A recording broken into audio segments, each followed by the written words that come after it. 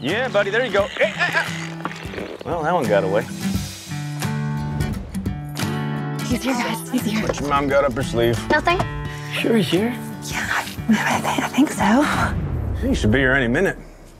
Oh, surprise! A few years back, we all head up to Great Bear Lake in Canada for a nice little guys camping, fishing. Are you all right?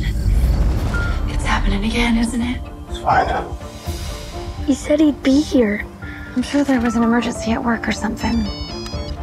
I'll be right there. He's been doing really good for a really long time. I called Dr. Bartley, and we're seeing him first thing tomorrow morning, and we'll just take it from there. Bobby! You said he left of his own volition. Can't be listed as a missing person yet. My husband is not well. I know you miss him very much, and I know that wherever he is, he misses you.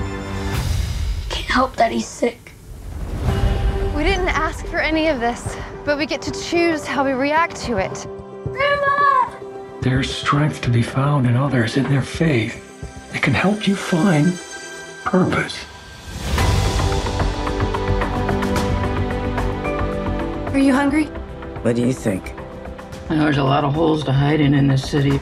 The lady that I met tonight, I gave her your blanket.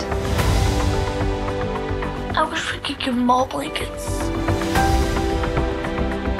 There are over 5,000 homeless souls in this city alone. So it is Philip's wish to reach each and every one of them with a comforting gesture. A blanket. You're a celebrity. Whoa!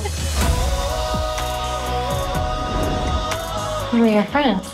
Delia, and this is Paul. I thought it would be good for folks to meet some of the people we're trying to help. Will we ever find him? I believe we will. An incredibly frigid night ahead. You sure you want to do all this tonight, on Christmas Eve? Something you should see. We heard you could use a hand. Let's help get these people warm. We have to believe we can make a change, no matter how small. We stop believing in that, we stop living.